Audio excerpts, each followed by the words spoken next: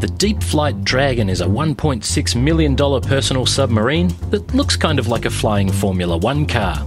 It's designed to be the world's easiest submarine to drive, and it works kind of like an upside-down quadcopter. 4 propellers, 1 on each corner of the Dragon, pull it down and stabilise it underwater, and 2 at the back drive and steer it horizontally.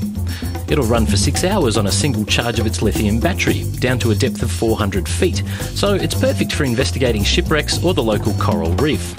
Is it easy to drive? Yeah! They even let me have a go. That's okay though. Facility control. We're doing a huge submarine wheelie out of the water. Oh my God! Oh, keep going, keep going.